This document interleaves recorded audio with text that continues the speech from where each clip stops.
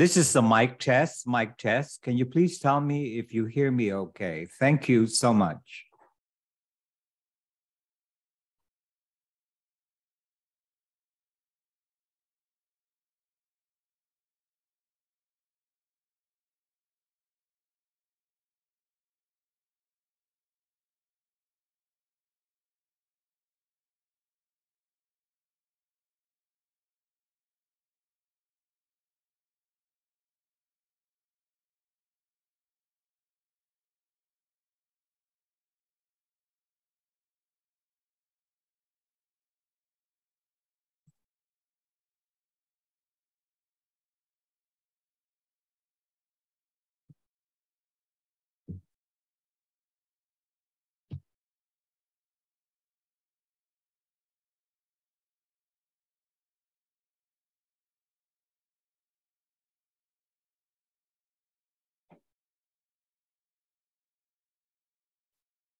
Kindly respond to the poll. Thank you.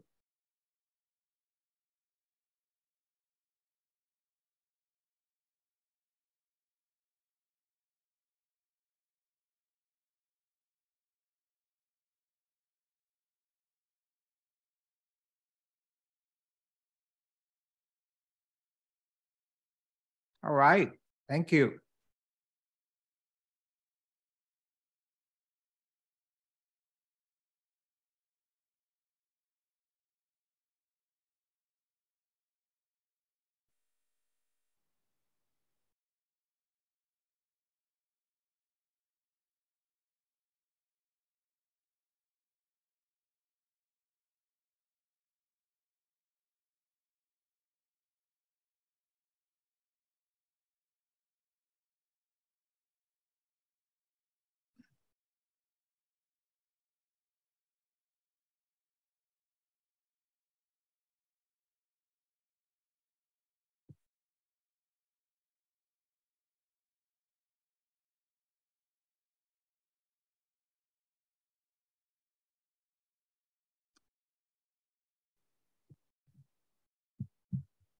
All right, let's go ahead and get started. Good day to all.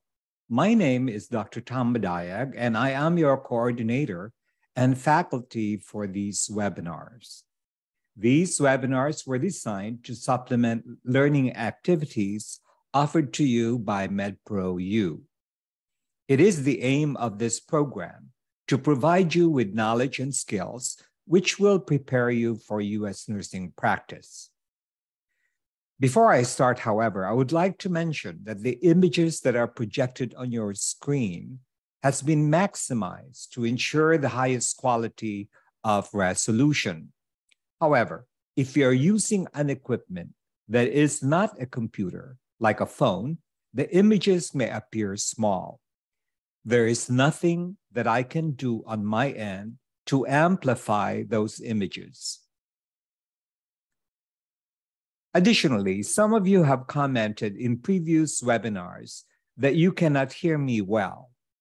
The voice quality and volume is controlled at your end. Please make the necessary adjustments on your devices as the source of the issue is not on my end. Having said that, let's go ahead and get started with care of the patient with a pacemaker with a focus on temporary pacemakers.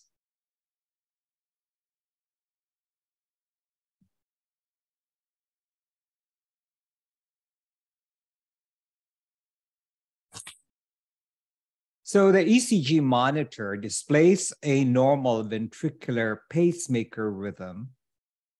Is this true or is this false?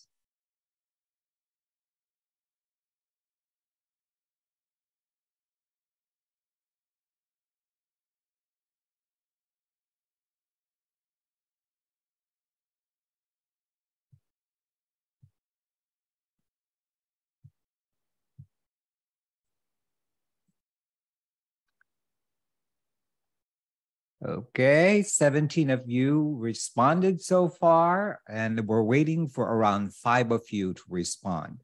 Please participate as much as possible on the poll so that we will be able to assess where you are at this point. Okay. All right. So majority of you said that there's a false, this is a false statement. And this is how you responded. 59% of you said that. And 41% of you did say that this was a normal ventricular pacemaker rhythm. The answer to this is an abnormal pacemaker rhythm in the sense that there is a problem that is demonstrated. And the problem that is demonstrated is going to be something that we're going to be discussed later on. But as a general statement, I wanted to point out something that we know that the patient has a pacemaker implanted. And the reason for that is because of the presence of pacemaker spikes, a vertical line that indicates a discharge of electrical activity from an artificial source. Okay, so that is going to be the focus of our presentation this morning, are some of the problems encountered with pacemakers, particularly temporary pacemakers. So why are we here today and why this topic?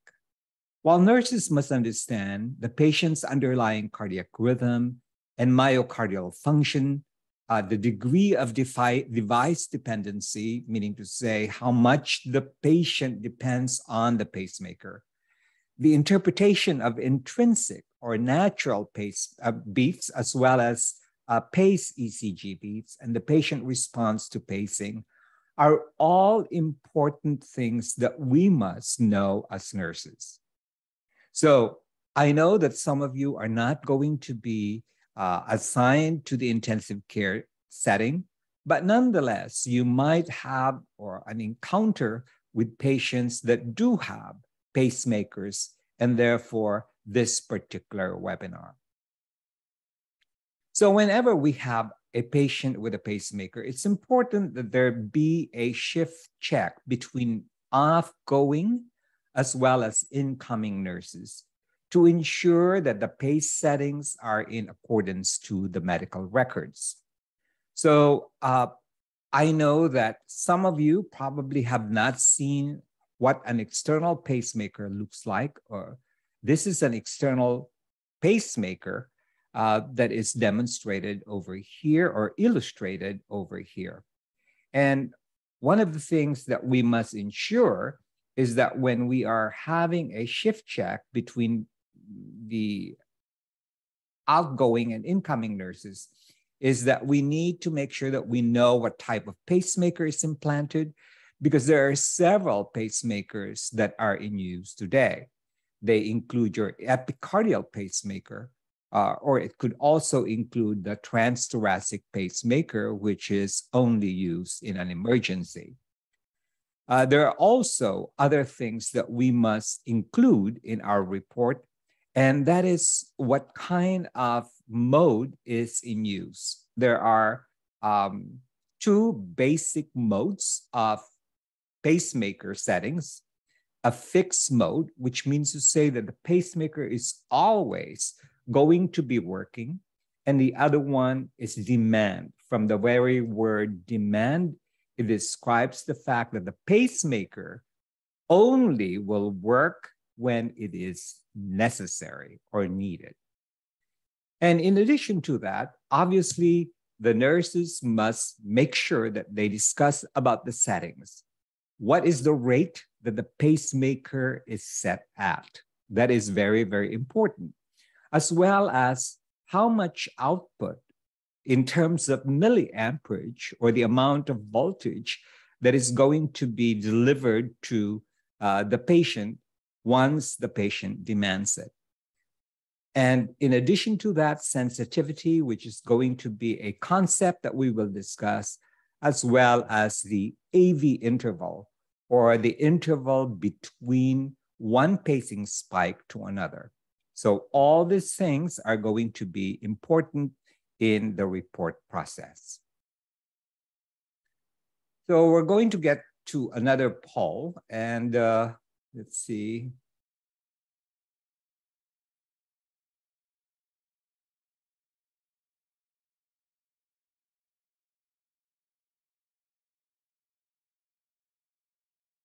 If a patient has a well-functioning demand pacemaker that is set at 80, is it possible for the patient's heart rate to be 75 per minute? True or false?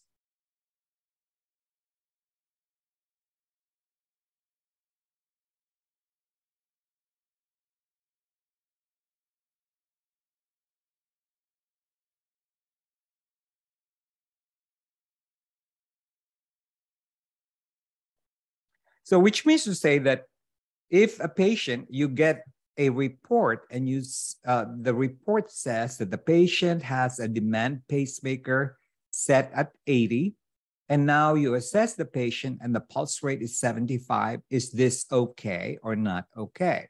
This is exactly what the question is asking, okay?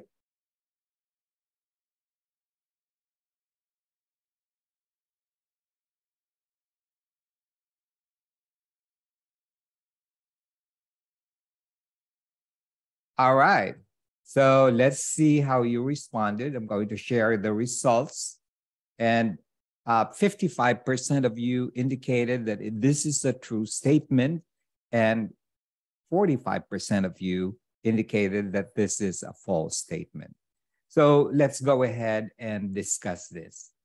Well, if a patient's pacemaker is set at 80, that means to say that you should never have a pulse rate less than 80 beats per minute. Let me repeat that.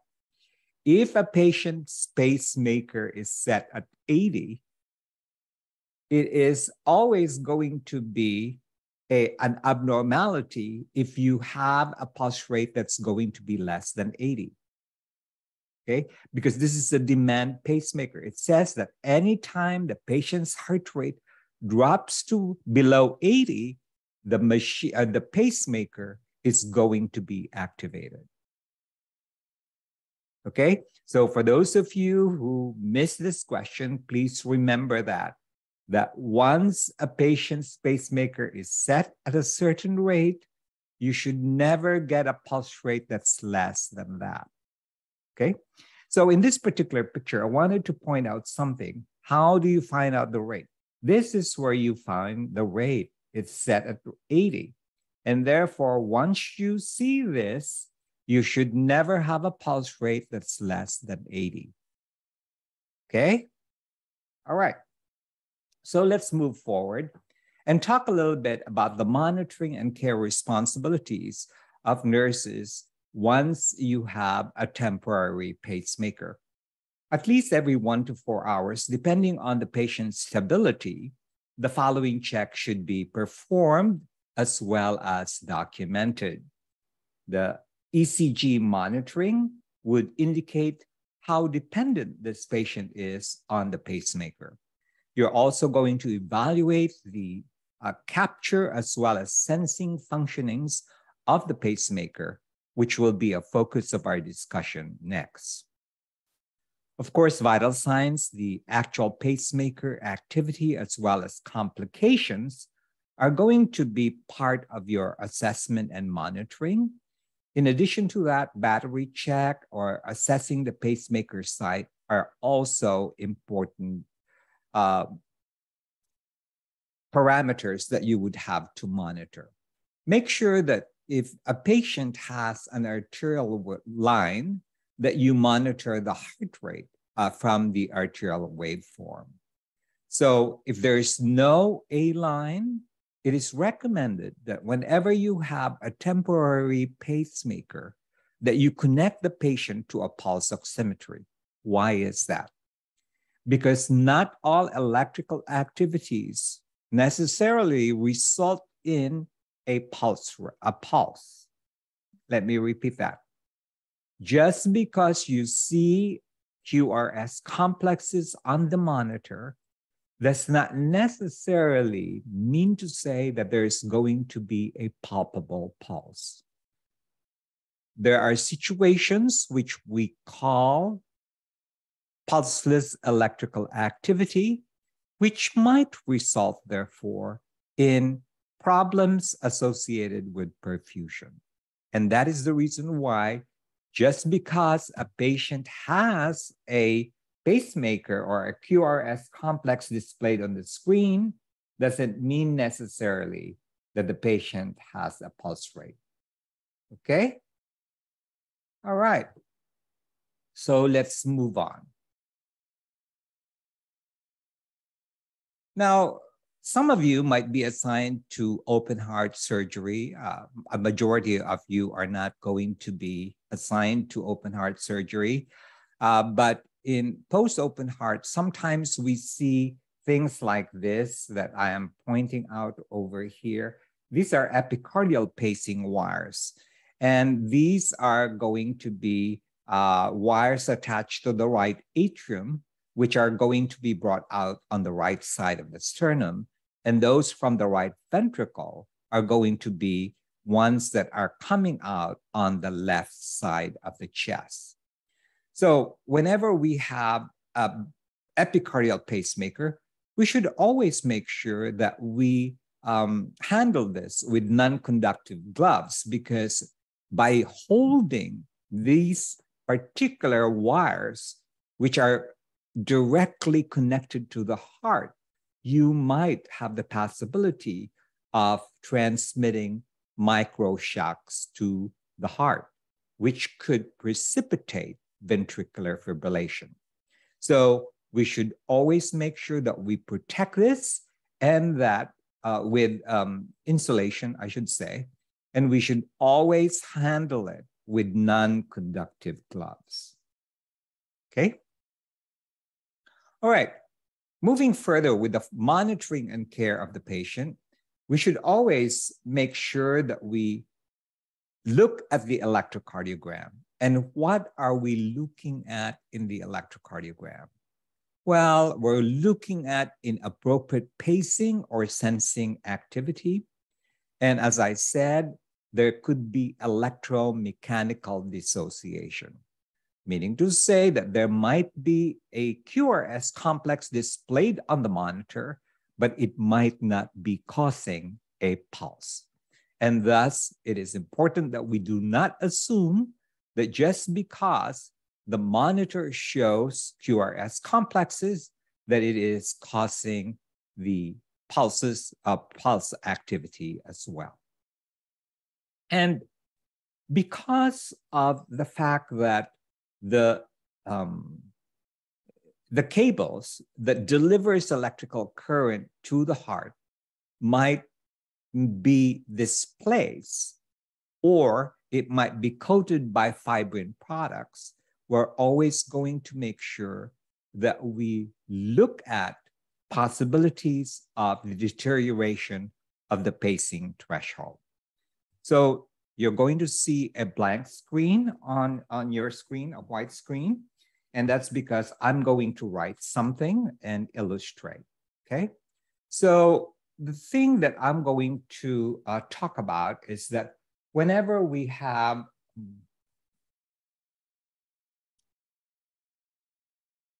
just hold on one moment while okay. Now, supposing now that this is the heart right here, in order to deliver an electrical current, there has got to be an electrode that goes into the heart, okay? And these particular electrodes are going to be the ones that are going to deliver the electrical current from the source that is outside of the heart. Now, whenever a patient is having this procedure done, this particular electrode usually is going to be anchored in muscles that are called trabeculi carneae. So I don't know if you've ever dissected a heart, a pig's heart or a human heart, but in the endocardium, you will see muscles like this. They're interdigitated, and these are called trabeculi carneae. And so when we insert the electrodes, the objective is for the electrode to land in this trabeculi carneae so that it will not migrate, okay?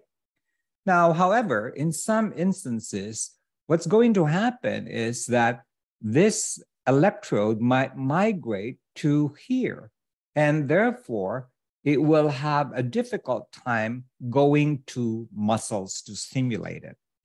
And thus, it will not cause a cardiac contraction. So this is what we call a migration of the electrode. And therefore, when there is going to be migration, the amount of electricity that was once enough to cause cardiac contraction is no longer enough. Okay, let me repeat that because some of you might have been confused. Okay, so let me draw a heart. Let's say now that this is the right ventricle. An electrode is inserted, and the insertion of the electrode hopefully lands into an area called the trabeculi carinae.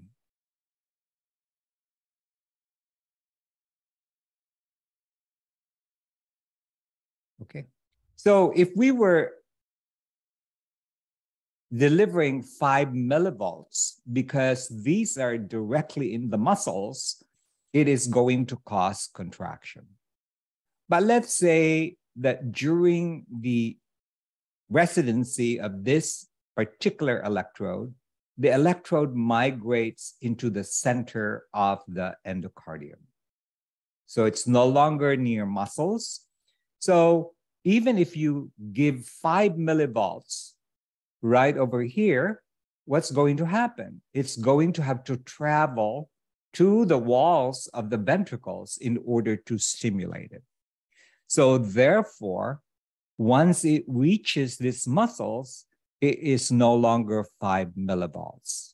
It will therefore decrease the amount of electricity that eventually reaches the walls of the muscles, and therefore the muscle might not contract. Okay, so to illustrate the point again,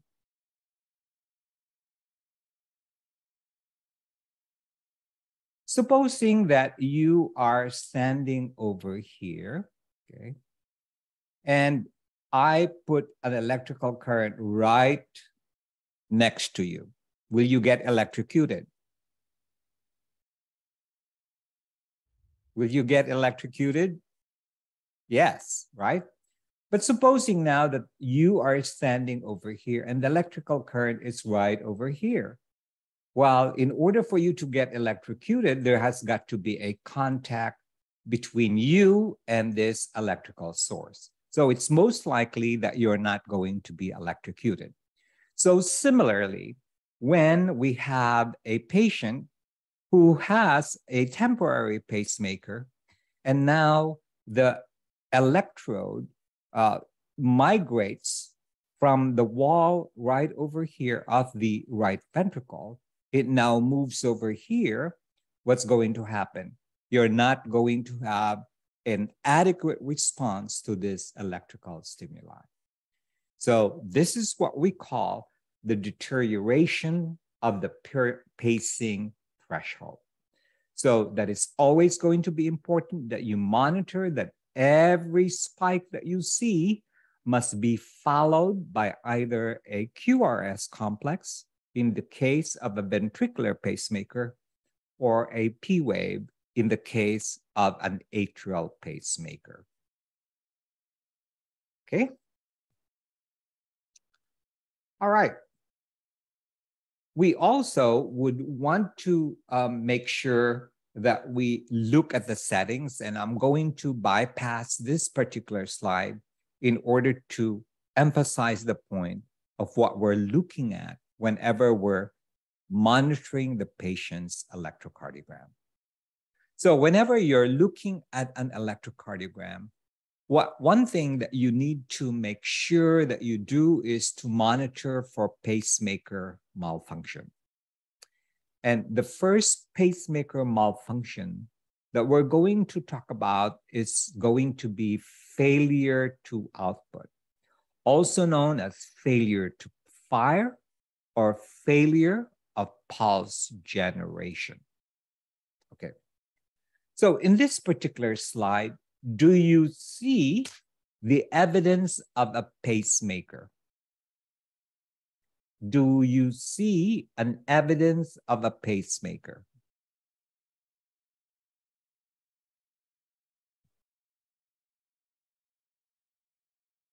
Yes or no? Is there a pacemaker?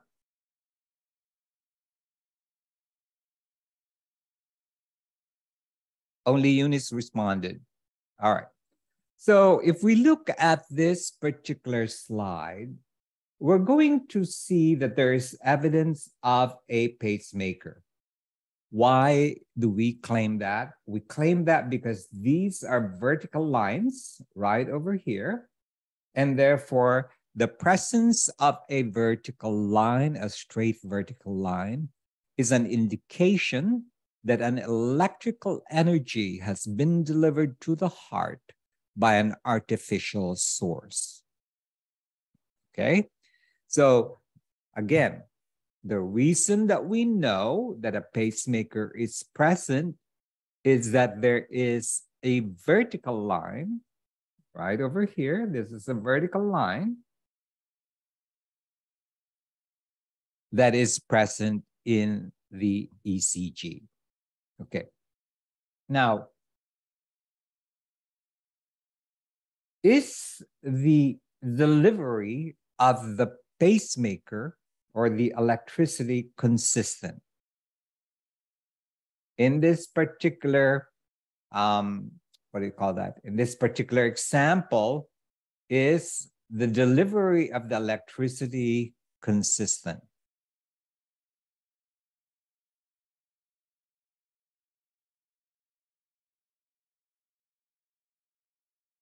Okay, so the pacemaker is firing at this interval. And notice that there's nothing that occurred right over here. It should have fired over on this particular area. So what this means to say, therefore, is that the pacemaker has not fired, and it should. This is what's known as failure to output. Do you remember what I said? That if a pacemaker is set at 80, you should never have a pulse rate less than 80? Well, this is exactly what is happening over here. If you have a pacemaker and the heart rate is going to be less than what it is set at, then that means to say that there is a problem. And that problem is going to be called a failure to output or a failure to fire. So this is a failure of the pacemaker to deliver an electrical stimuli at its programmed rate. Okay? Let me just mute everyone. Please make sure that you're muted so that you don't disturb everyone. So what are the causes of failure to output? Well, the number one cause of failure to output is disconnection from the device. So this is very, very possible that you can actually dislodge the external pacemaker, this one right here, from the electrode itself. And so let me tell you a story to underscore the possibility that this is going to happen.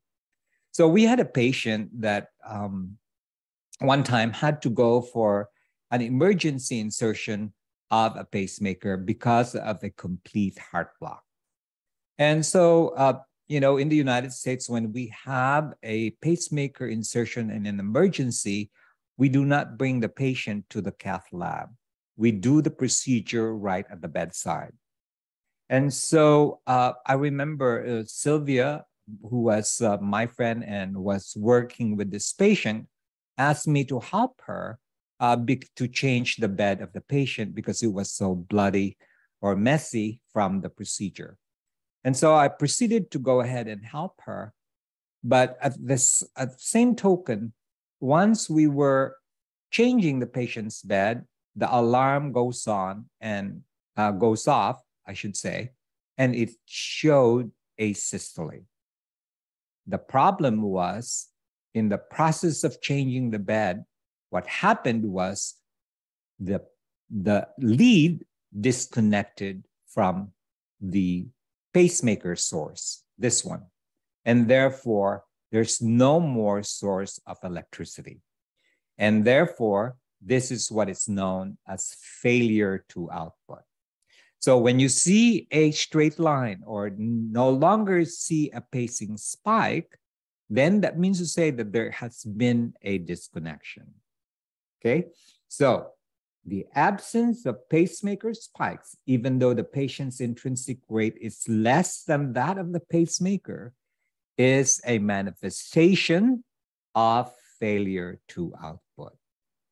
So, in summary, if you have a patient with a pacemaker that is set at 80, and now they have a heart rate of 60, the possibility that the problem is that there is failure to output. So what's the solution? The solution is to make sure that the connection to the electrodes from the power source is going to be intact. All right, so here are the causes. The causes are battery failure. That's also a possibility. There could be a fracture of the pacing wire or a displacement of the electrode tip. There could be a problem with the pulse generator itself, or perhaps it could be other situations such as a broken or loose connection, electromagnetic interference, and sensing problems. Since electromagnetic interference is a potential problem in malfunctions of pacemakers, it is imperative, therefore, that we avoid or we do not allow for telephones like cell phones to be used in patients that have a temporary pacemaker. Okay, are there any questions as far as failure to output is concerned?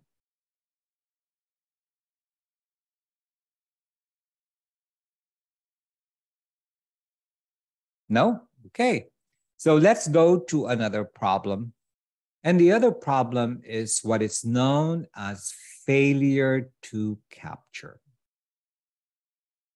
Failure to capture is a situation wherein the pacemaker delivers a pacing stimuli, but the electrical stimulation does not occur. So in other words, there is a pacing spike, but nothing occurs after the pacing spike.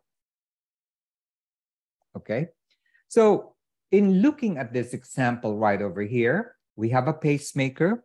What type of pacemaker do we have over here? What type of pacemaker do we have based on the electrocardiogram? Is it an atrial or a ventricular pacemaker?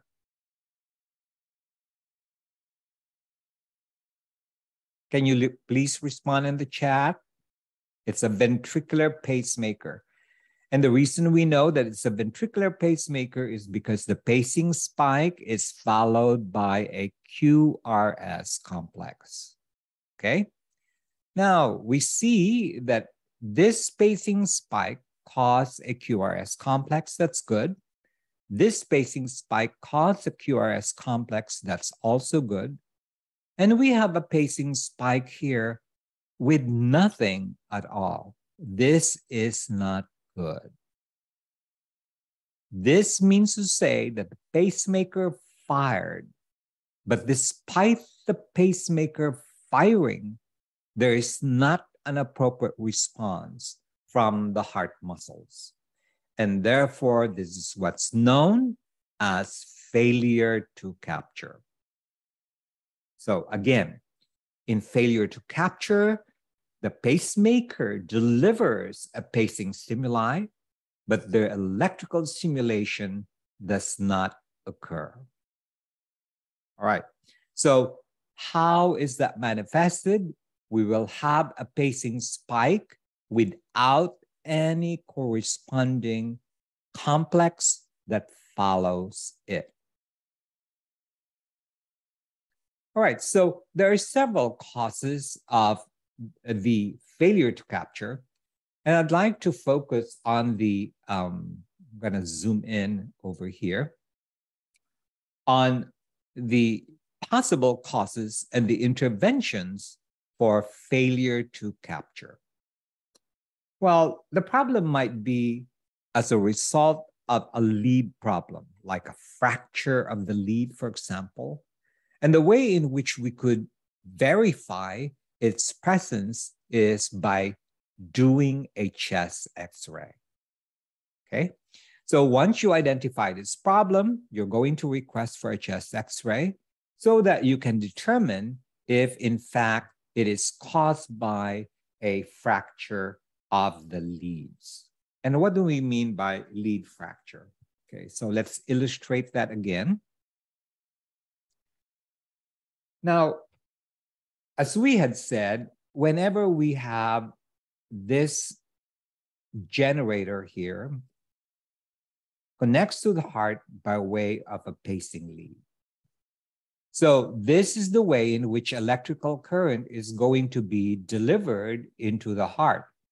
But let's say now that you fracture this, you break it, what's going to happen?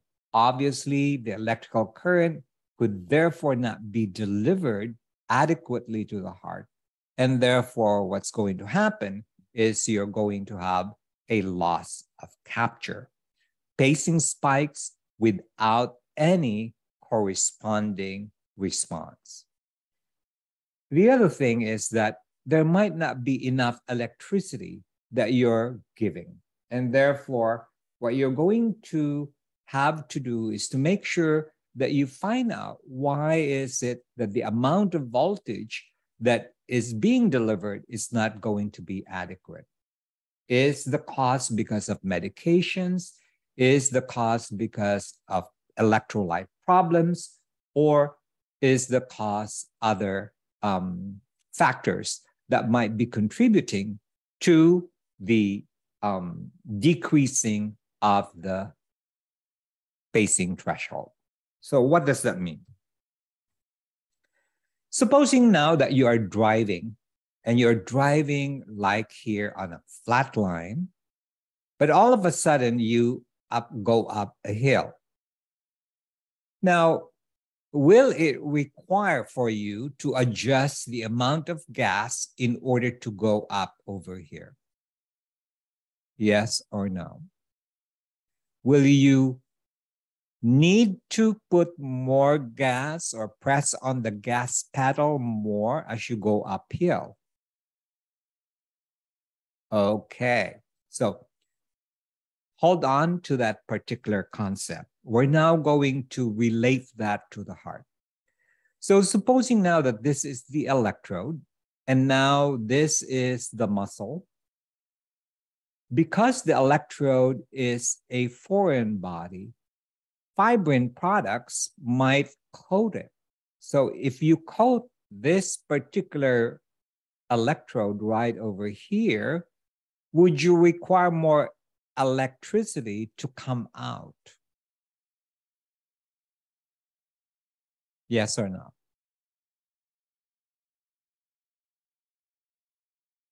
Or I'll change my question. Supposing now that I'm delivering 5 millivolts right over here. Let me just redraw that. So let's say that you are delivering 5 millivolts right over here, okay? Now, the situation is that now your electrodes are going to be coated. over here, the amount of electrical current that will go to the muscles is going to be 5 millivolts, correct? But when you coat this electrode right over here, will the amount of current still be 5 millivolts going into the muscles?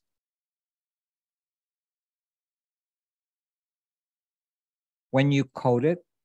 No, okay. So therefore, what you're going to have to do is you need more electricity in order to penetrate these coatings over here to stimulate the heart rate, the heart. So this is what is known as the threshold being changed. Okay? So this requires more electricity in order to cause a particular response by the heart. So that's why scar tissue at the electrode tip right over here is the cause of this particular problem. So whenever we have this situation, what's going to happen is we're going to increase the voltage right here. Okay. So this is where we're going to increase the voltage. Now you might be asking, are the nurses allowed to touch this? And the answer is yes and no, okay? In medical centers where you have an intensivist or a physician that's going to be present in the ICU all the time, the intensivist will actually be the one to do this. But if you work in a community hospital, when I say community hospital, it might be a 300-bed hospital, 250-bed hospital, and they usually do not have intensivists working with you in the ICU. Nurses are going to have to do this. And that is the reason why I'm pointing this out to you in this discussion, because there's going to be a, what do you call that? No time for you to wait for the physician to come. All right. So when you have a loss of capture and it occurs frequently, what you're going to have to do is to increase the milliamperage or the voltage that is going to be delivered to the patient. All right. So different hearts may require different amounts of energy to elicit a response. And so, you know, we're going to have the ability to adjust this. And so whenever you have this particular situation, you might have to increase the milliamperage. And so you're going to change it this way. And this is the amount of electrical energy that is going to be delivered to the myocardium. And by turning the dial to a higher number, you are going to increase the milliamperage. The higher the milliamperage, the more energy that is going to be generated by the device. And therefore, this is going to be an intervention for patients with loss of capture. Okay? Are there any questions as far as loss of capture is concerned?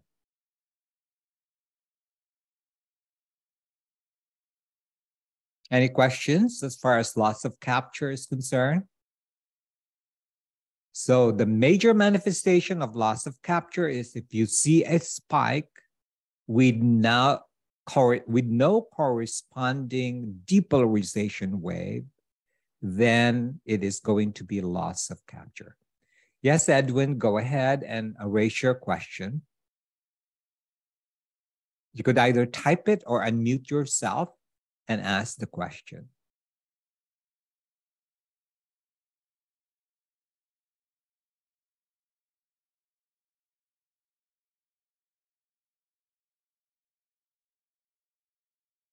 Okay, so Lucas is asking, what's the recommended voltage for pacing? All right, we do not want to fry the heart, okay? So we have a test called the threshold, the pacing threshold. So what we do is this. We start with the lowest setting, let's say 0.1, and watch the monitor. If the monitor does not show any waveform of depolarization, then that means to say that that electricity is not going to be sufficient, okay? So we increase it to, let's say, 0.5, and still there's not going to be a wave of depolarization.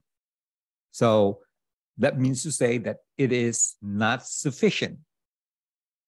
Then we turn it up again, another notch, and let's say now that we turn it to 1 milliamps or millivolts, and now we see a wave of depolarization.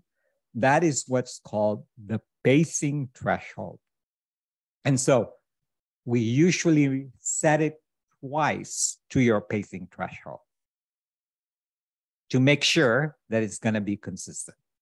So we're going to set it, therefore, to 2. Did you understand that? Did I make that clear, or was that muddy? So let's say now that I start with 0.5, okay? And there is nothing that happens in the ECG to indicate a wave of depolarization. So I now go to the next step. I go to 1, and let's say now that by putting it to 1 millivolts, you now see a wave of depolarization. This is what is known as the threshold. And so in order to be safe, we always set it to twice the threshold. So we're going to set it to 2 millivolts. Okay? So I hope that answers the question of Lucas. All right. So let's now go to the question of Edwin on managing a patient with loss of capture. Are nurses allowed to turn the patient in case of lead displacement to increase contact of the lead to the trabeculi carne? Exactly. Okay. So that is exactly one of the interventions that you're going to do whenever you are going to have a failure to capture, is to turn the patient to the side. If you turn the patient to the left side, for example, there is a possibility that there's going to be adherence to the endocardium. So let's go back to Edwin's point right over here. So again, if this were the heart, and now the lead placement is supposed to be contacting the muscles, remember the muscle wall, this is going to be the normal fashion in which electricity is going to cause a wave of depolarization. But let's say now, because the patient moved quite a whole lot, or you moved the patient quite a whole lot, the lead now migrates to the center of the chamber. So therefore, what's going to happen is, despite the fact that you have enough electricity, it's too far away from the walls of the muscles to be able to have a response. And so what Edwin is saying is that an intervention for loss of capture is to turn the patient to the side. If you turn the patient to the side, it is hoped that this particular lead is now going to go back to the walls of the endocardium, and therefore will rectify the situation. Thank you, Edwin.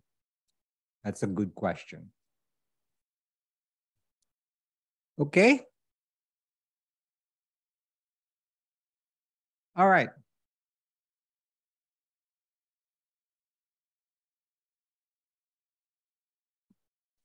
The next type of problem that we're going to have to be aware of whenever we have pacemakers is what is known as failure to capture. Okay. Before we go to, failure to sense, I'm sorry. But before we go to failure to sense, remember now that we have failure to output. When you have failure to output, the pacemaker, there's no more pacemaker spikes that are going to be observed. Okay, so the absence of pacemaker spikes when it is required is what is known as failure to output. The second problem that we discuss is failure to capture.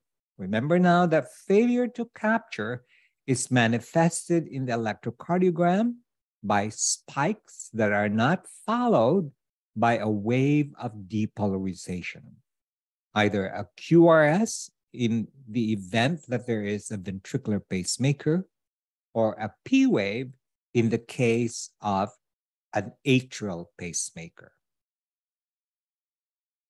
So the next thing now that we're going to talk about is failure to sense. So there is a problem right over here. It should be failure to sense. I'm sorry about that. And failure to sense are of two kinds, undersensing or oversensing. And we'll talk a little bit about that. So what is this failure to sense? Failure to sense is when the pacemaker does not sense the myocardial activity and therefore fires inappropriately. So let's say that we have a demand pacemaker, and if the heart is beating like this, the pacemaker is not going to fire. Why is it not going to fire? Because it detects that there is a regular beating of the heart. But let's say now that there is a situation wherein the heart stops beating, the pacemaker should fire. That means to say that the pacemaker sensed or detected the need to fire. That is proper sensing. However, in some instances, there is a failure to sense. So let's take a look at this example over here. There's a natural beat right over here and a natural beat right over here. And obviously, because there's a natural beat, there's no need for the pacemaker to fire at all. So again, there's a natural beat right over here, or a native beat, also known as an inherent beat. There shouldn't be a pacemaker firing at all. And now, let me just bring back my caliper. As you could notice,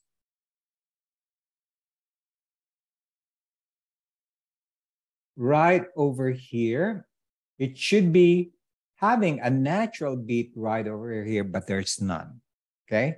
And that is because of the fact that this pacemaker activity occurred over here. Was this pacemaker activity over here appropriate? Was this pacemaker activity here appropriate?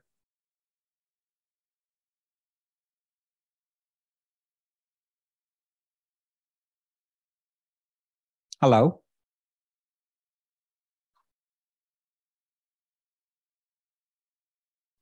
Should the pacemaker fire over here?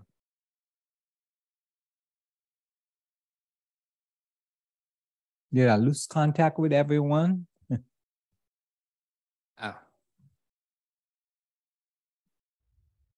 Okay, no. All right, it's too early. Because if the pacemaker is working well, it should have fired over here if there's no QRS complex right over in this area, okay?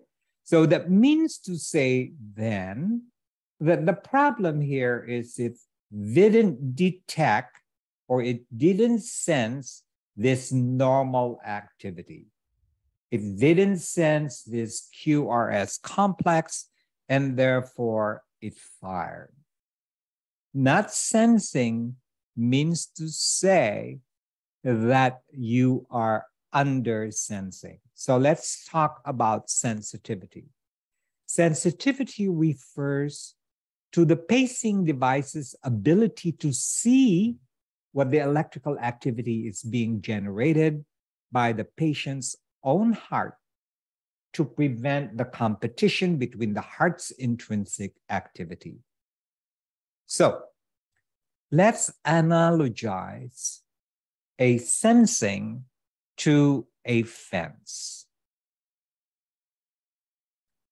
So let's say now that you have a neighbor and you want to see the neighbor doing everything. Do you want the fence to be high, or do you want to have the fence low? The fence low. If you are nosy and you want to see all the activities of your neighbor, would you want the fence to be high, or you want the fence to be low? Great. Okay. So in order to sense it, you want it to be low, right? But if you don't want to sense it, you want the fence to be high. Okay. So why am I saying this? I am saying this because in some instances, so let's say now that you have a P wave and a QRS complex, and you wanted to detect only the QRS complex. What would happen? Just change my color over here. What would happen if my fence is right over here? Will I be detecting only the QRS complex, or will I also be detecting the P wave? If my fence is too low, what am I going to see? Is it the P wave or the QRS or both?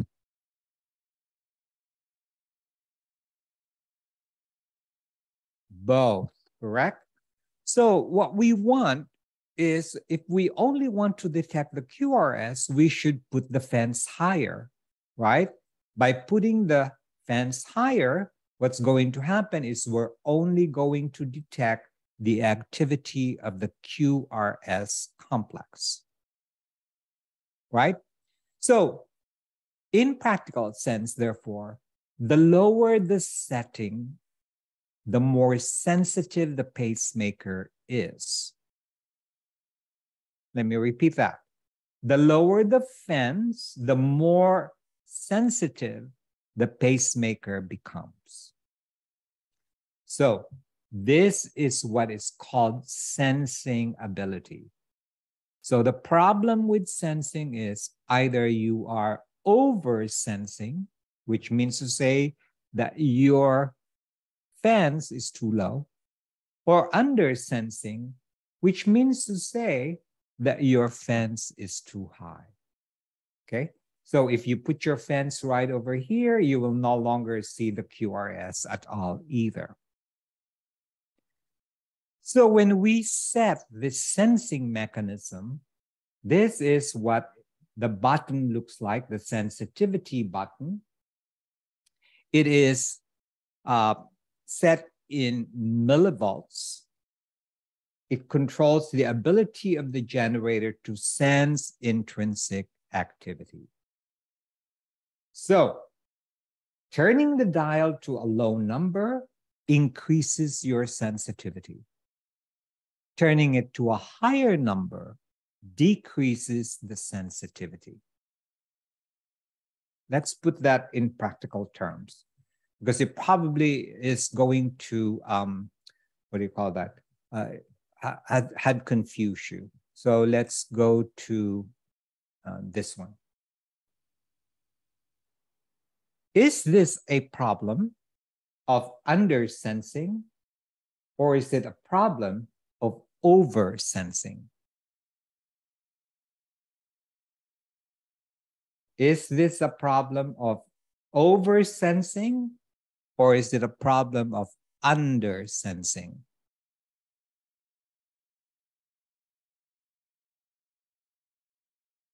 Edwin and Rachel are correct, and Ukaba, very good. That means to say that we did not sense this particular QRS complex. So would you turn the sensitivity button up or down? Would you turn the sensitivity button up or down?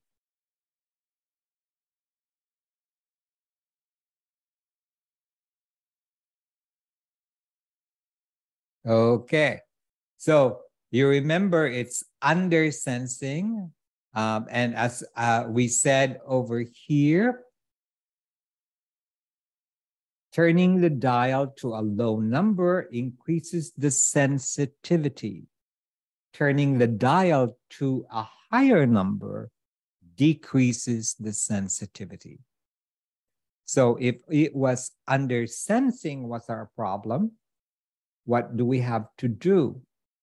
Do we turn the dial up or down?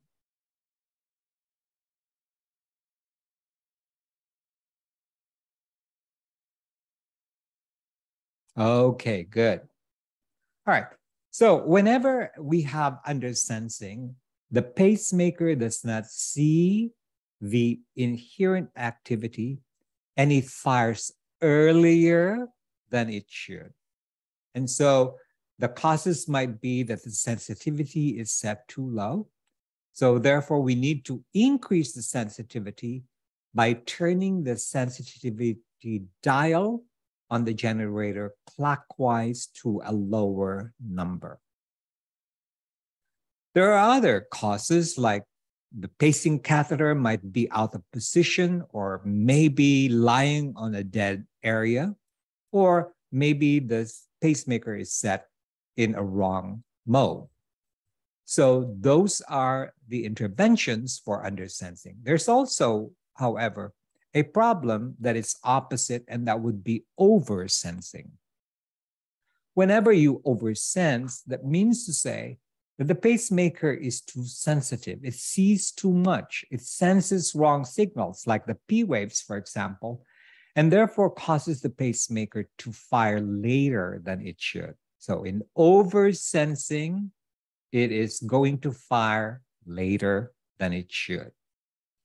So the causes interventions might be that there's an inappropriate setting in the box. The sensitivity might have been set too high.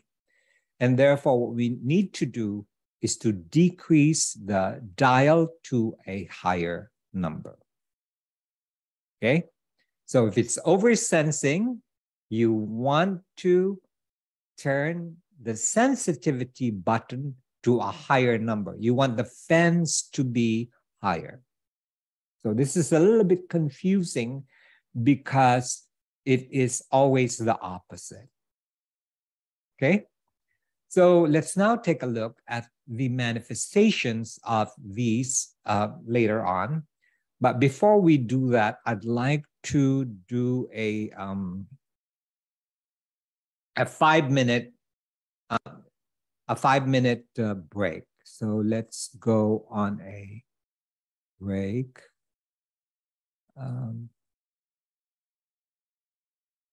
Hold on one moment.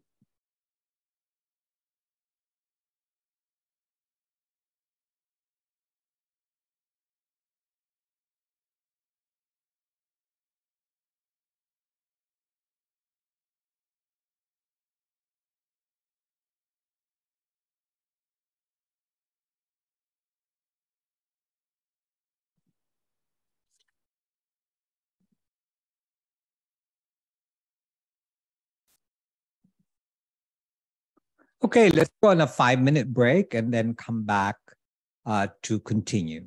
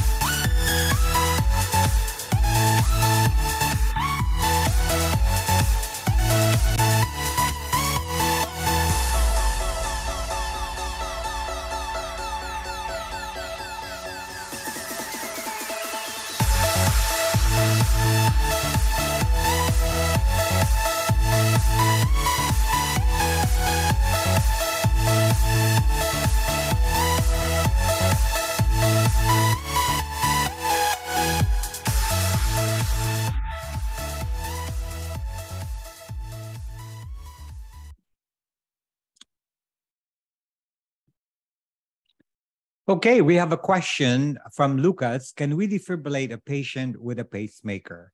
And the answer to that is definitely.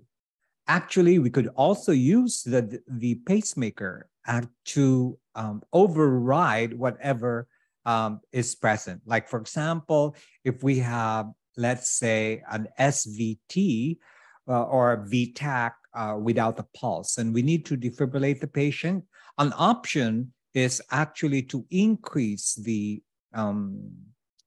heart rate that is being delivered on the pacemaker.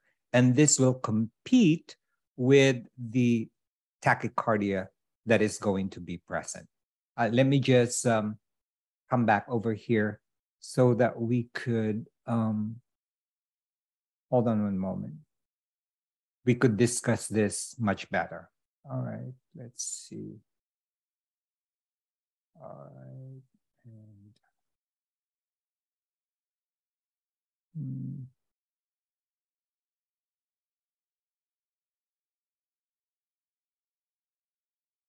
just one moment.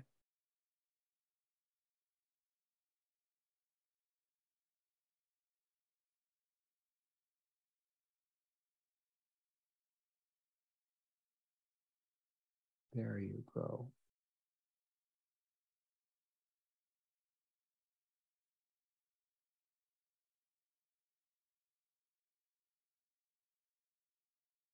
Okay.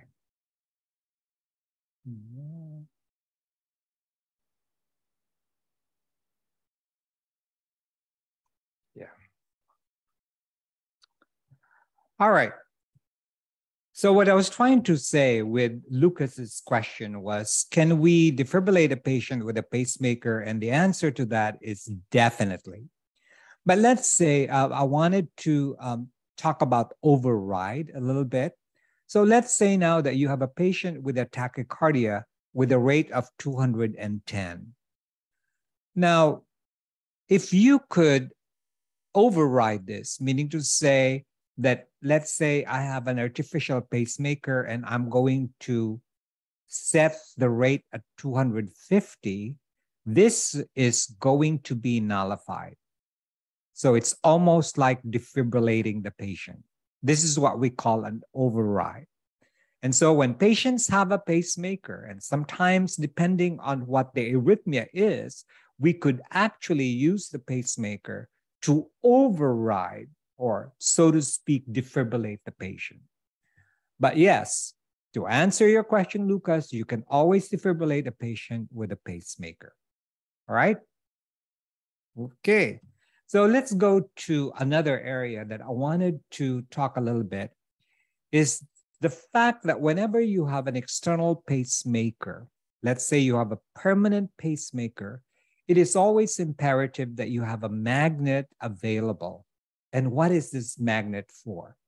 A lot of times people work in the intensive care unit or the coronary care unit, and they always have a magnet, and they always wonder what this magnet is for. This magnet is going to be very important, because if you wanted to stop a pacemaker from firing or disable the sensing, I should say, ability of the pacemaker, and you want the pacemaker to fire constantly, what you could do is to put the magnet on top of the internal pacemaker.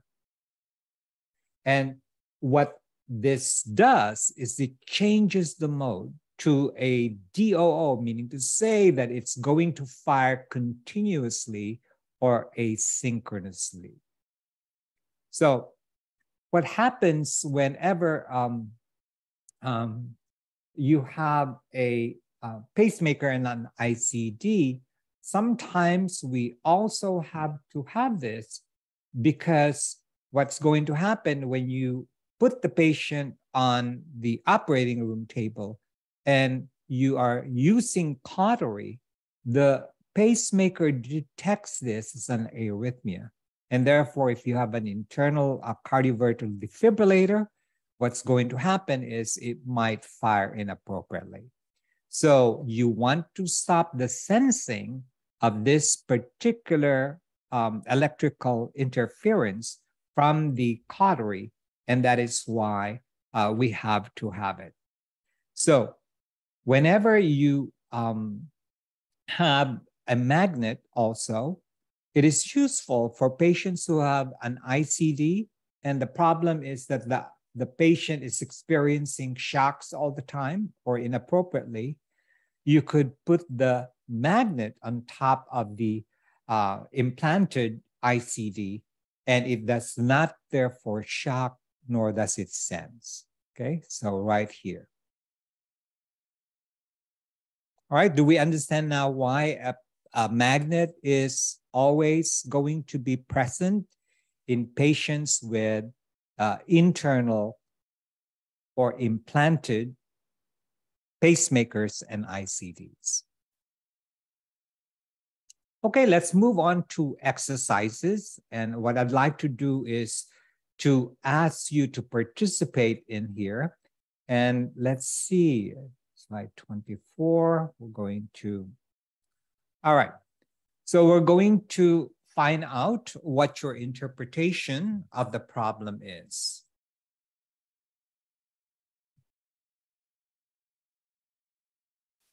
So we have an ECG strip here with a pacemaker. Is the pacemaker working well? There's loss of capture? There's under sensing, or is it over sensing?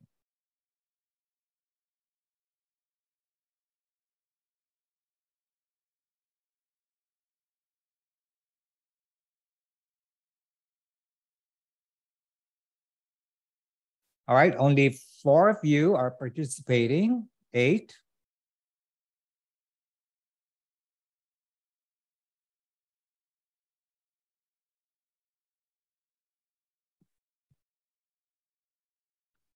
Okay, so let's see. This is how you responded, which is very good. I'm thankful. And so the first observation that we have is we have pacing spikes right over here, which indicates that there is a ventricular pacemaker because the pacing spike is followed by a QRS complex. But then following this observation, we see a spike over here with the arrow that does not have a corresponding QRS complex to follow. And therefore, this is the manifestation that the muscles of the heart did not respond. And this is what we call loss of capture. So the correct answer here is letter B, loss of capture. The manifestation of loss of capture is whenever you have a pacing spike that does not or is not followed by a depolarization wave, either a QRS or a P wave. Okay, so this is a loss of capture. Great. So let's go to another one.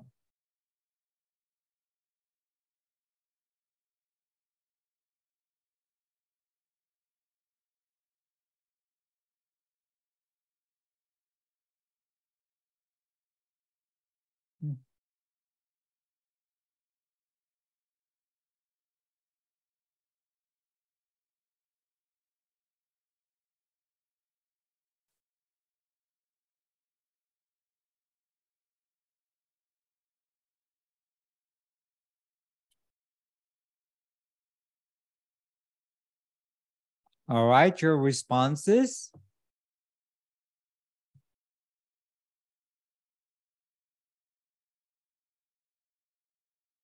Okay, while you're contemplating on your response, I want to make sure that you know that these are the pacing beats or the pace beats because it's preceded by this spike right over here. This is a natural or native beat.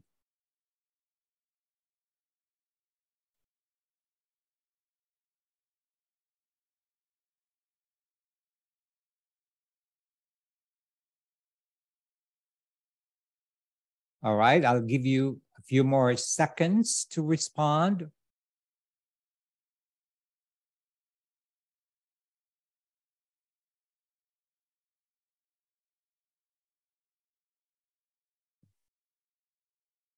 Okay, we're going to end the poll, and unfortunately, this is how you responded. And I say, unfortunately, for some reason, okay? The correct answer is it's normal. So let's see why it's normal. All right, so the pacemaker is working well right over here. It's working well right over here. These are pace beat. It's working well over here. And because we have a natural beat right over here, obviously it's not going to fire. Okay? So the pacemaker work again over here. It work again over here. And then there's a natural beat over here. And obviously the pacemaker should not fire. So in this particular instance, the pacemaker is respecting the presence of natural beats and therefore withholding any pacing activity in the presence of inherent or natural beats. So this is a normal response of the pacemaker. Okay, let's move further.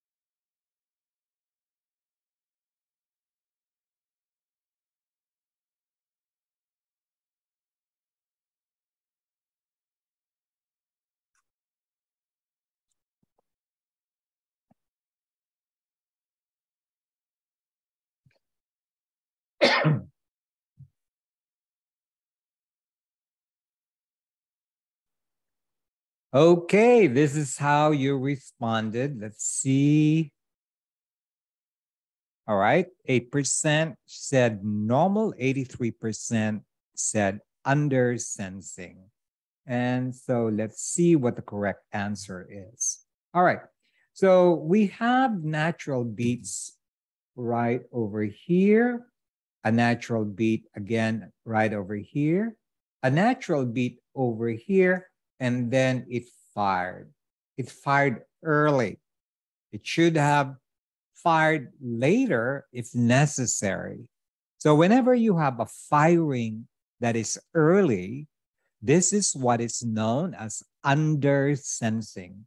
It did not sense the presence of this. My pointer is gone. Of this inherent beat right over here. Okay, so it didn't sense this activity, and that is the reason why it fired early. This is what's called under sensing.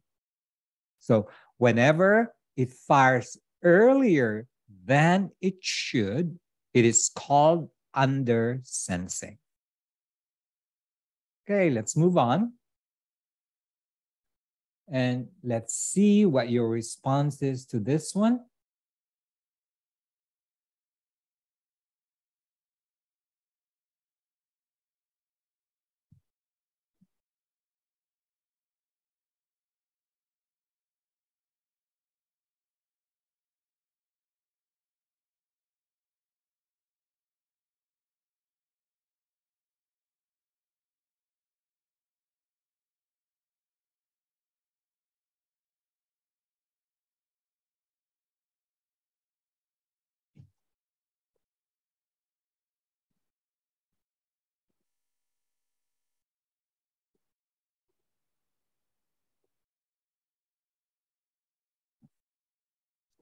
I'm just illustrating this for you.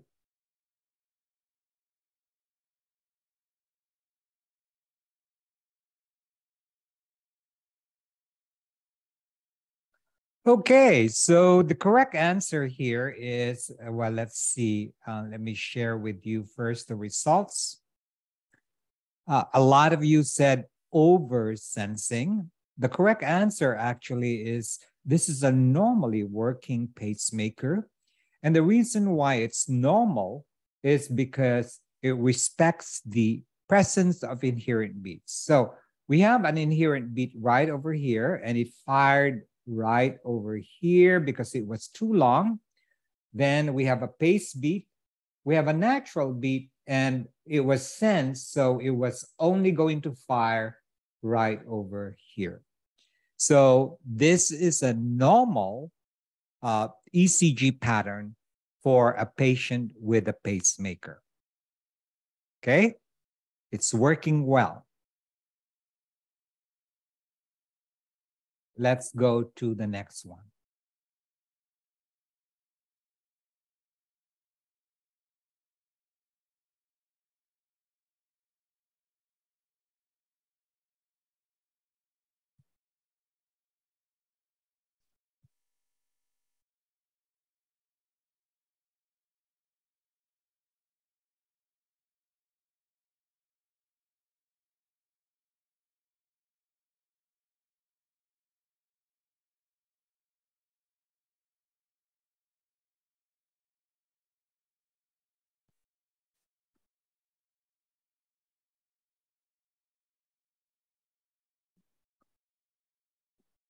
Okay, this is how you responded.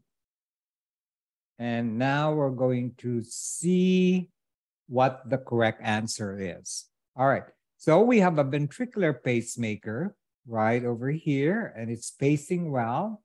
And we have pacing spikes without any corresponding depolarization wave. Thus, we said that this is going to be loss of capture. Okay, so whenever you have a spike that is not followed by a depolarization wave, then we have loss of capture. Okay, let's take a look at the next one.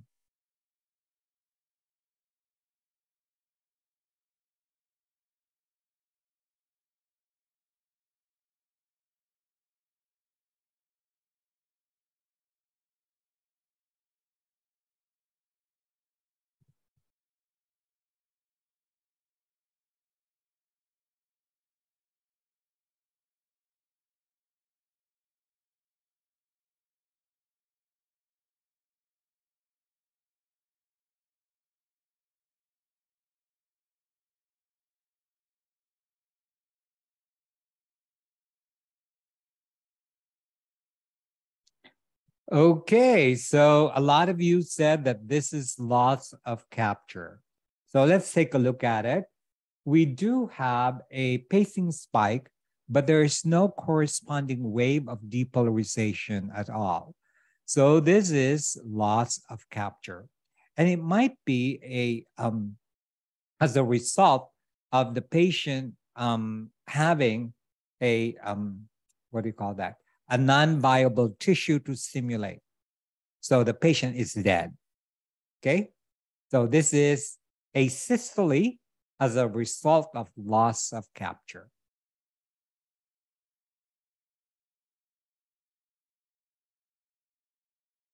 All right, let's take a look at this one.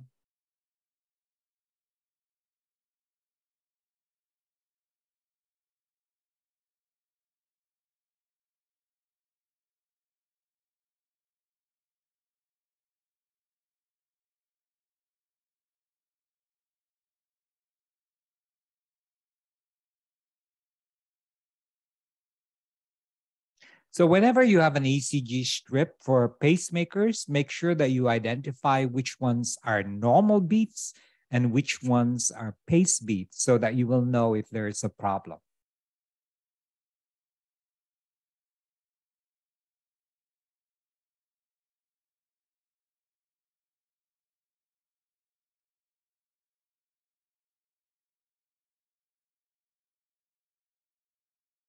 All right, thank you for participating. This is how you responded. Majority of you said that it was a normal one. And in fact, that is the correct response. Okay, so let's analyze.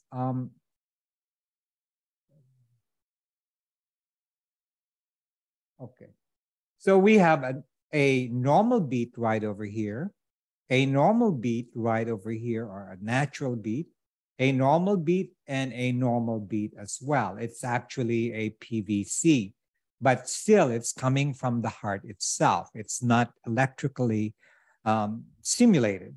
This is also another PVC. So these are also inherent beats. And then the pacemaker comes over here. It comes appropriately, or it fires appropriately.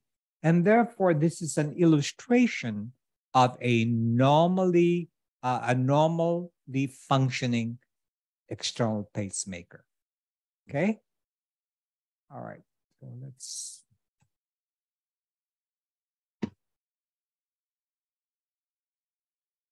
do one more.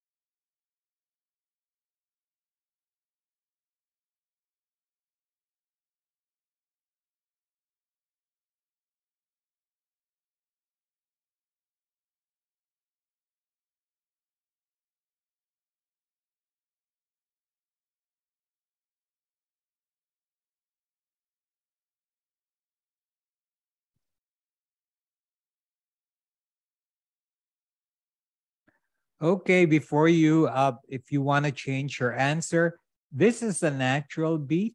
This is a pacemaker beat. Pacemaker beat, pacemaker beat, a pacemaker beat, a natural beat, and then a pacing spike.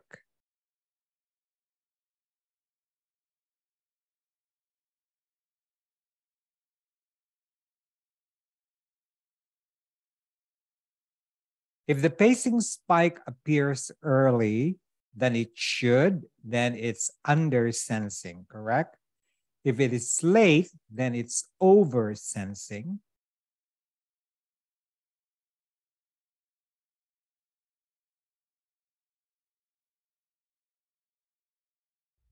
Okay, let's share the results. Unfortunately, only one of you got this correctly.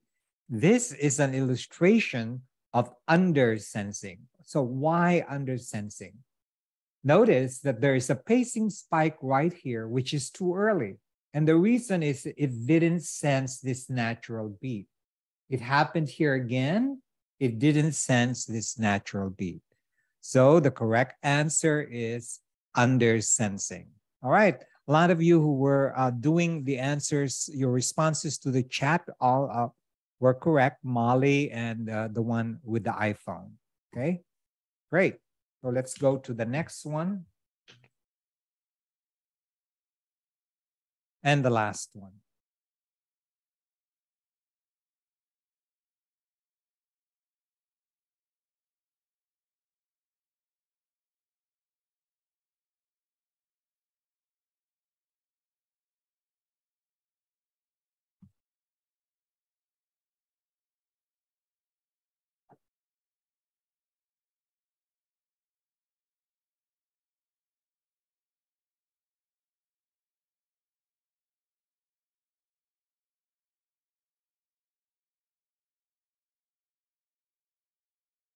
Again, if the spike is earlier, then that is under sensing. If it is late, it is over sensing.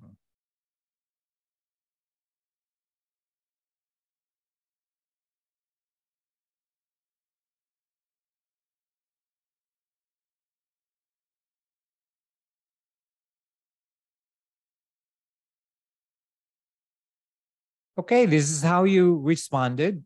And let's see.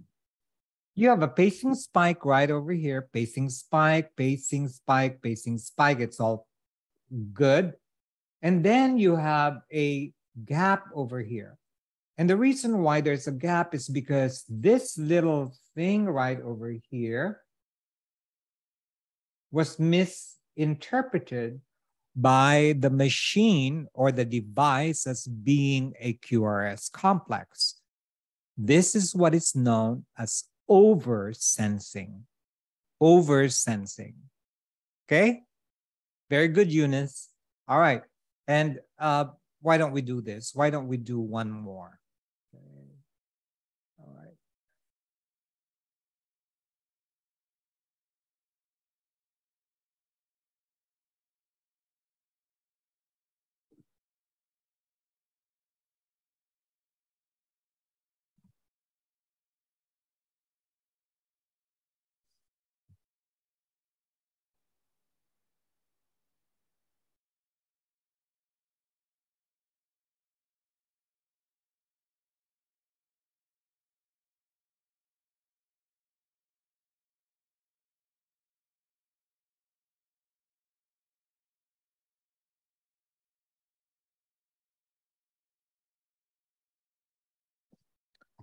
Okay, so let's go ahead and discuss this. Let's see, let me mute people. Okay. All right, the correct answer is it's failure to capture. So let's discuss why it's failure to capture. So we have a pacing spike over here with capture, a pacing spike with capture, and another pacing spike without any capture. So this is failure to capture. Some of you might have misinterpreted this as being a QRS complex, but you remember, if it is a QRS complex, there should be a T wave. This is actually a pacing spike, okay? And therefore, it's a failure to capture. All right, and I said that it was going to be the last, but this is going to be the last.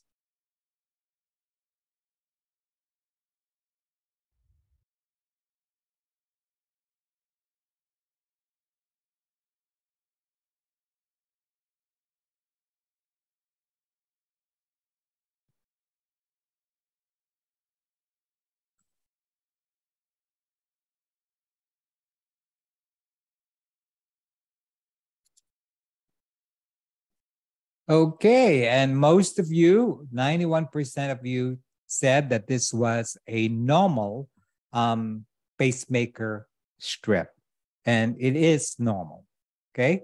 And let's see, before we go to our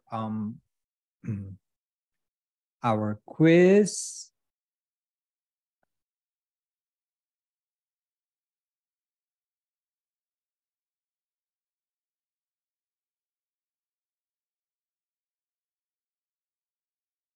I wanted to find out how confident are you in interpreting pacemaker rhythms?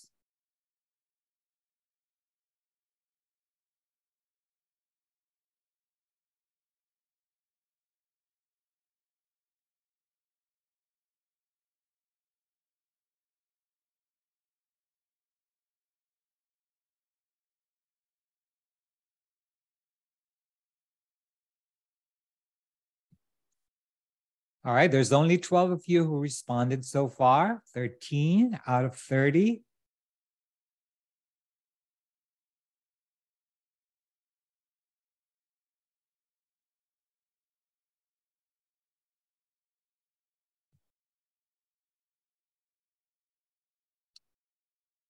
All right, we did not do too bad. Here's how you responded. So we have a majority of you being confident and somewhat confident, which is actually a good thing. All right. So that ends the presentation, but it doesn't end the webinar because now we're going to have a quiz. We're going to have fun.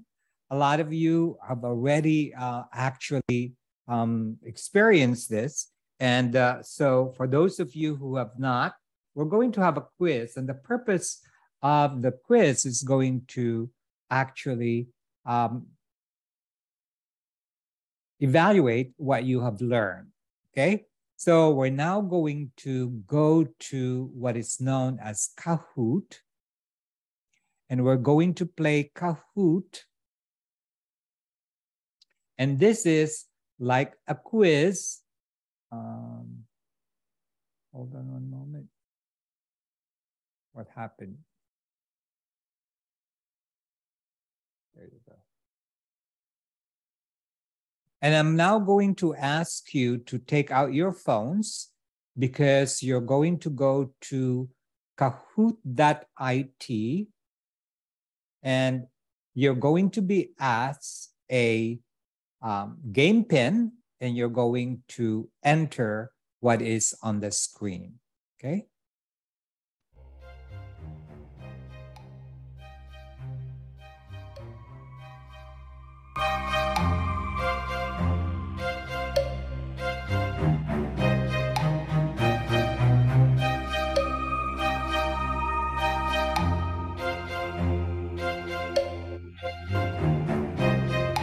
Okay, go to kahoot.it and you're going to enter this 1869870 as a game pin. The purpose of this game is to answer as quickly as possible, okay?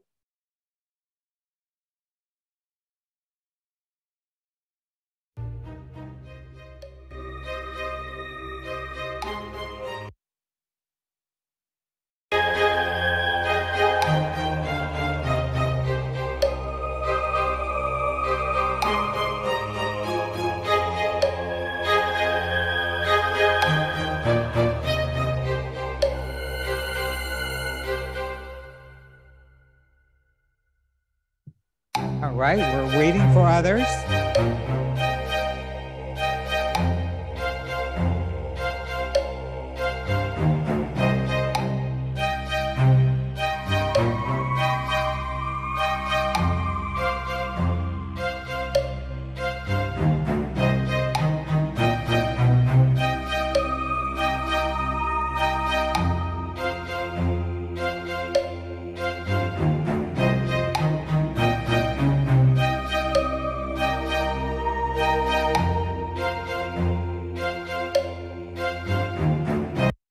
If you're unable to join, you could still watch online and respond through the chat.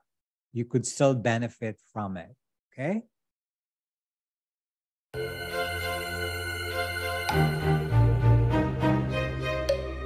All right, let's go ahead and get started.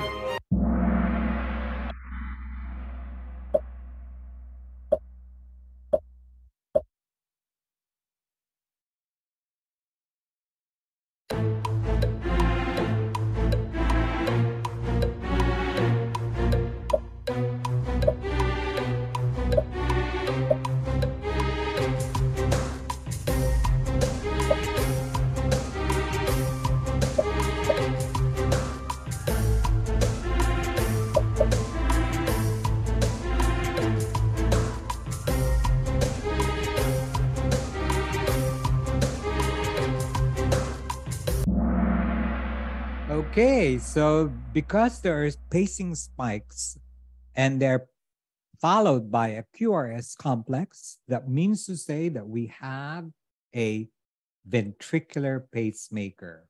So let's see who answered the fastest. Mon, Keenus, Michelle, Brian, and Rachel are on the board.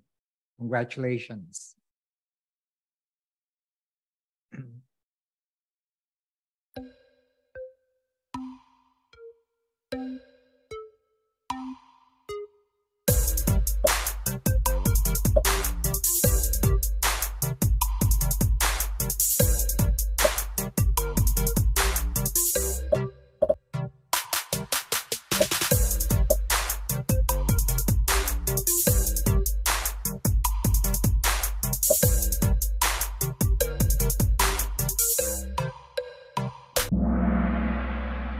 Okay, we have a situation here wherein we have loss of capture, and loss of capture could be caused by a decrease in the milliamperage or a decline in the battery. So all these things are going to be appropriate, like increasing the milliamperage, turning the patient on the left side, and checking the electrolytes.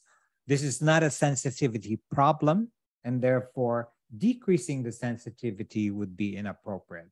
And so let's see, Brian was the one who answered the fastest on this particular round. Congratulations. And let's go to the next one.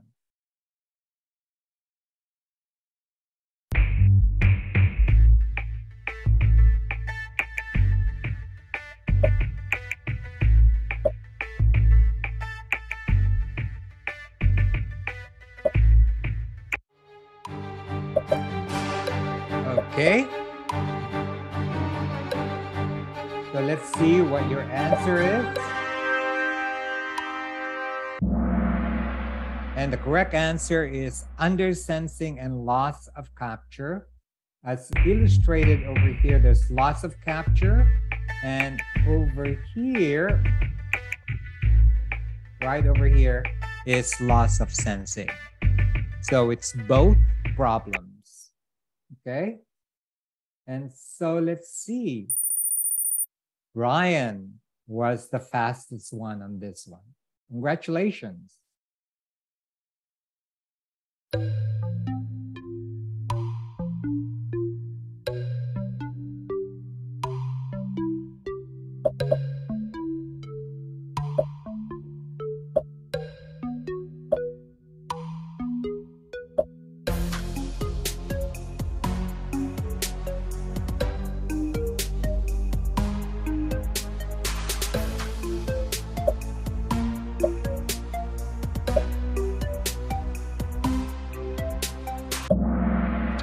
All right. If it's under sensing, it's always the opposite. The sensitivity is set too high. If it's over sensing, the sensitivity is set too low. So let's see who answered that the fastest. Mon, Brian, Nee, Derek, and Michelle. Congratulations.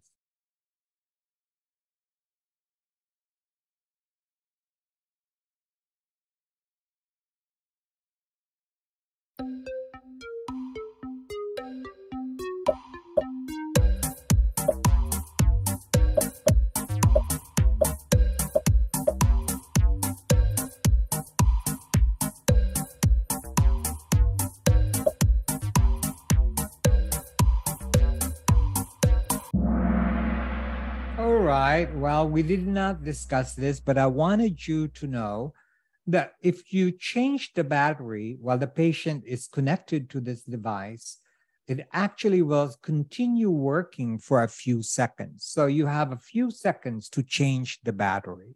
All right. So it doesn't mean to say that once you remove the battery that there's no more electricity that's going to the heart. There will continue to be for a few seconds. All right. So the correct answer here is it's going to be true. And Ryan and Nee has the highest answer of a streak of 3. Congratulations.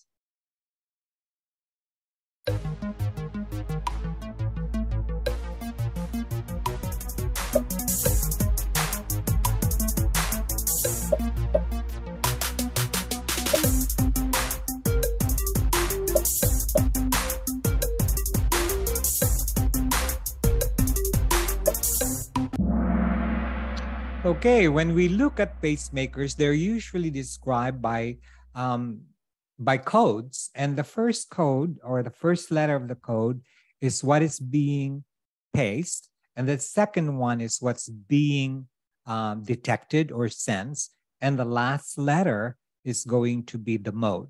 So what's being paced over here and what's being sensed is the atria. And the I stands for inhibited. Okay, so a lot of you got this correctly. And Brian, Mon, Nee, Rachel, and Michelle are the fastest. Congratulations.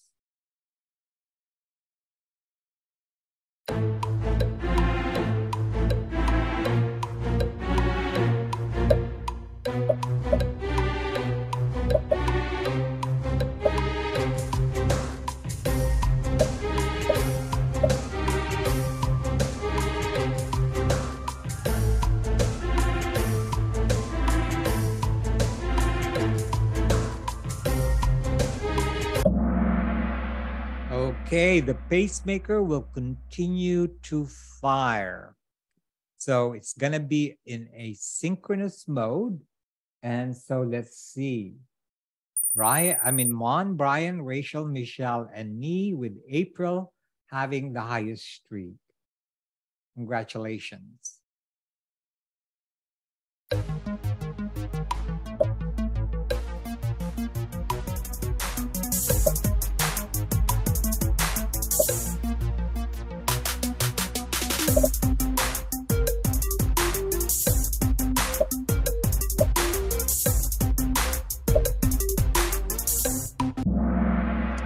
Okay, this is so very important for nurses in the emergency room. You know, sometimes your patients might come with an AICD and they complain of the AICD defibrillating them all the time. And so whenever you put a magnet over the device right over here, the device will stop defibrillating. Okay, let's see. Brian, Mon, Nee, Derek, and Rachel answered them quickly. Congratulations.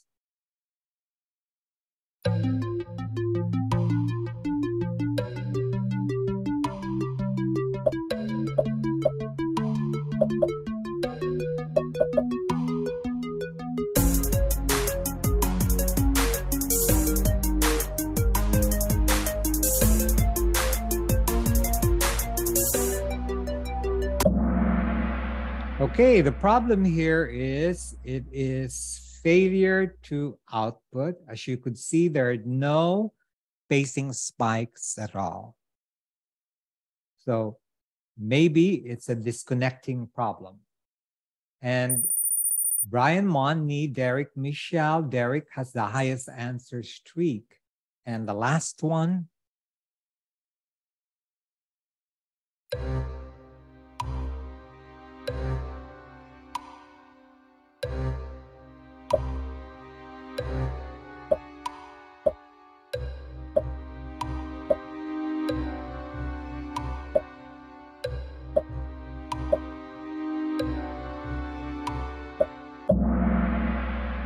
All right, so we always have to use gloves whenever we're handling these electrodes because we could cause microelectrocution because these leads are going to be directly into the heart. Okay, so the fastest one or the third honor is Derek. Congratulations, Derek. Second fastest is me. And the fastest one in this quiz is Brian. And we also want to recognize runners-up Michelle and Mon. Congratulations. Okay, ladies and gentlemen, that is the end of this webinar and this presentation. I hope that we have met the objectives. I will be online for the next 30 minutes or 20 minutes to answer any questions that you might have.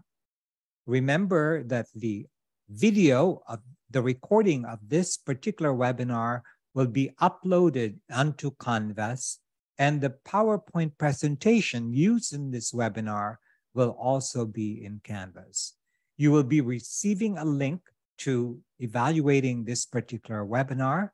Once again, I want to thank you for your participation. It has been my pleasure to be with you today.